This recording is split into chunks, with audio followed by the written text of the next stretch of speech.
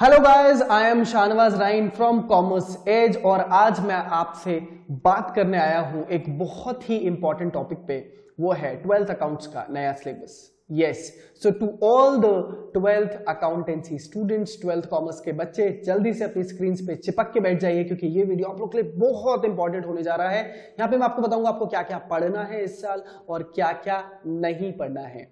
पूरी वीडियो को आपको एंड तक देखना होगा ताकि आपको समझ में आ जाए क्या क्या आपको पढ़ाया जाएगा और क्या क्या आपको नहीं पढ़ना है, क्या क्या आपको स्किप करना है। ठीक है, तो ये वीडियो आप लोगों को बहुत इंपॉर्टेंट होने वाली है।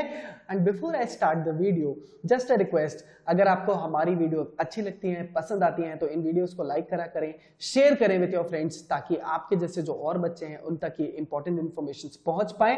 अगर पसंद नहीं आती तो do dislike also and do subscribe our commerce as channel, जहां पर आपको मिलती है बहुत सारी इंटरेस्टिंग वीडियोस, बहुत सारे इंपॉर्टेंट वीडियोस जहां पर हम बात करते हैं 12th कॉमर्स की, 11th कॉमर्स की। एक डेडिकेटेड चैनल है कॉमर्स के बच्चों के लिए, तो इस चैनल को सब्सक्राइब करें और जो बेल आइकन है उसको भी प्रेस कर दें ताकि आपको नोटिफिकेशंस मिलते रहें। ठीक है, चलिए, सो बिना टाइम वेस्ट करते हुए शुरू करते हैं आज की हमारी वीडियो, जो कि है 12th अकाउंट्स का नया सिलेबस। तो पहले हम देख लेते हैं कि एक्चुअली 12th अकाउंट्स का सिलेबस है क्या। सो 12th अकाउंट्स में जो पेपर होता है वो दो पार्ट में डिवाइडेड है। एक है थ्योरेटिकल पेपर जो कि 80 मार्क्स का होता है, जो कि फाइनली बोर्ड एग्जाम्स में आप लिख कर आने वाले हैं अगले साल मार्च में। 20 मार्क्स की एक प्रोजेक्ट, आपको प्रोजेक्ट के लिए 20 मार्क्स मिलते हैं। प्रोजेक्ट वर्क क्या होता है वो भी हम बात करेंगे।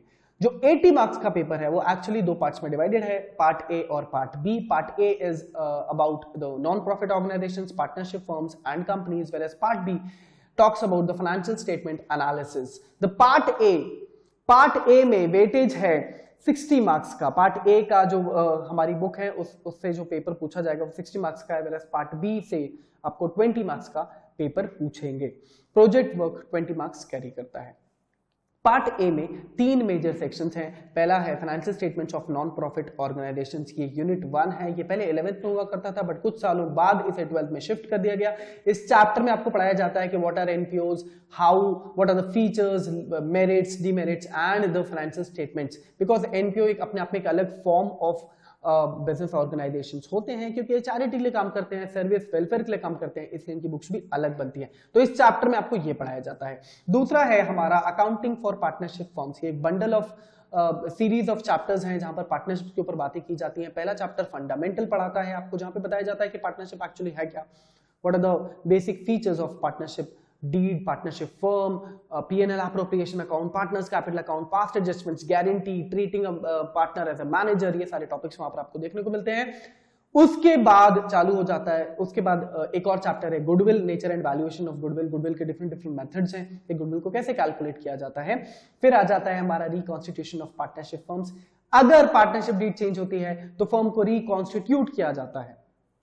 कब कब रिकॉन्स्टिट्यूट होता है फर्म, तो change in profit sharing ratio एक चैप्टर है जहां पर आपको बेसिक ट्रीटमेंट्स पढ़ाए जाएंगे कि what are the basic treatments when the firm is reconstituted. Similarly if a new partner is coming inside the business, जिसे हम एडमिशन ऑफ अ पार्टनर बोलते हैं, बहुत इंपॉर्टेंट चैप्टर है ये 12th अकाउंट्स के बच्चों के लिए। इस चैप्टर पे बहुत ध्यान देना बेटा, ठीक है।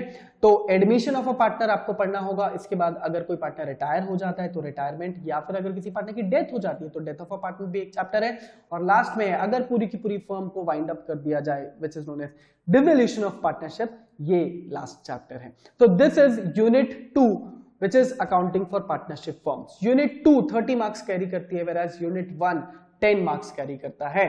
लास्ट है हमारी unit 3 which is unit based on accounting for companies. Companies के अकाउंट्स कैसे होते हैं। कंपनीज दो चीजों में डील करती हैं ज्यादातर, शेयर्स और डिबेंचर्स। तो आपको पढ़ना होगा अकाउंटिंग रिलेटेड टू शेयर्स, कैसे शेयर्स इशू होते हैं, कैसे शेयर्स फोरफीट होते हैं, कैसे शेयर्स री इशू होते हैं। बहुत इंपॉर्टेंट चैप्टर है शेयर्स। जितने भी बच्चे अभी इस साल 12th अकाउंट्स में हैं, बहुत फोकस करना एडमिशन पे, फोकस करना फर्स्ट चैप्टर ऑफ पार्टनरशिप पे, और बहुत सारा फोकस करना है आपको शेयर्स पे, ठीक है।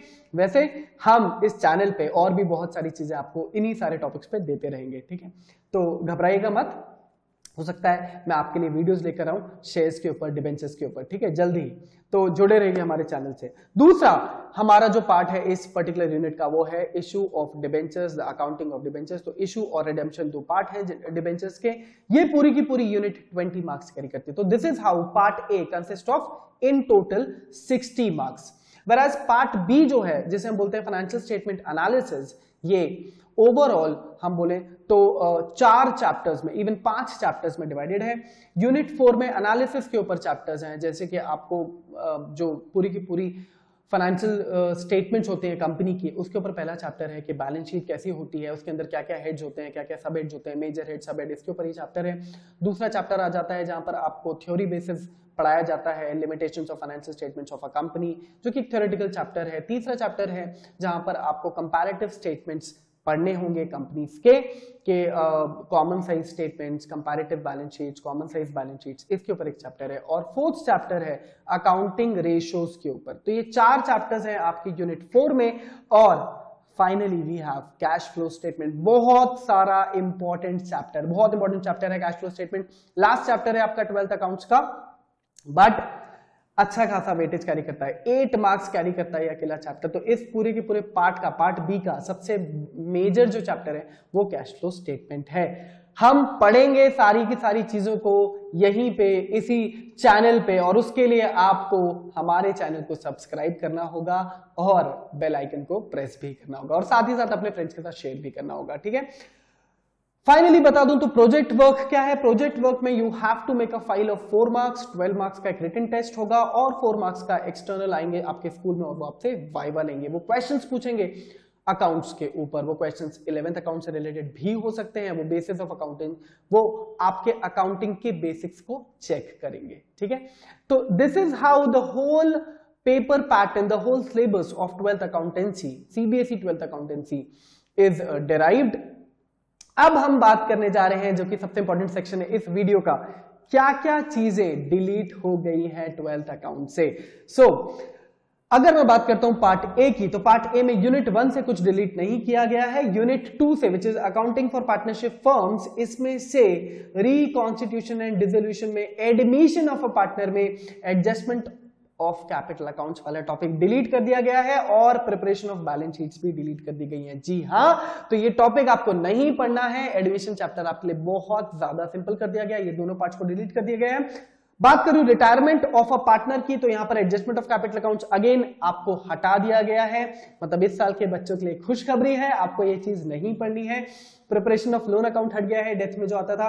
Preparation of disease partners capital account, मतलब जिसकी डेथ हो जाती थी उसका कैपिटल अकाउंट आता था बनाने के लिए, और एग्जीक्यूटिव्स अकाउंट आता था, जो कि हमने जब पढ़ा था तो हमारे लिए बहुत डिफिकल्ट था। बट आप लोगों के लिए खुशखबरी है कि ये सारे टॉपिक्स इस साल डिलीट कर दिए गए हैं। ध्यान रखें, नोट कर लें इस वीडियो को, और ये सारी चीजों के स्क्रीनशॉट्स ले लें साथ ही साथ, और अपने फ्रेंड्स को भी बताइएगा कि ये सारी चीजें चेंज हुई है। साथ ही साथ अकाउंटिंग फॉर कंपनीज में, accounting for from debentures, accounting for debentures में से चीजें डिलीट हुई हैं, शेयर्स में से कुछ डिलीट नहीं हुआ है, वो भी रिडम्पशन ऑफ डिबेंचर्स में, जो लमसम मेथड है और ड्रॉ ऑफ लॉट्स करके एक मेथड है, ये दोनों चीजों को डिलीट कर दिया गया है। So these were the topics जो कि इस साल 12th के बच्चों को नहीं पढ़ने होंगे। मैं बार बार बोल रहा हूं, बहुत इंपॉर्टेंट स्लाइड है बेटा, इसका स्क्रीनशॉट ले लो और अपने टेबल्स पे पेस्ट कर लो। याद रखो ये सारी चीजें डिलीट हो गई हैं। हमसे जुड़े रहने के लिए और ऐसी और वीडियोस देखते रहने के लिए चैनल को सब्सक्राइब करें, शेयर करना ना भूलें। We are commerce as and we are one of the finest branch for 11th and 12th commerce classes. और डिटेल्स लेने के लिए इस वीडियो के लिंक्स में जाएं और अपने फ्रेंड्स के साथ इस वीडियो को शेयर करना ना भूलें। Thank you, bye bye.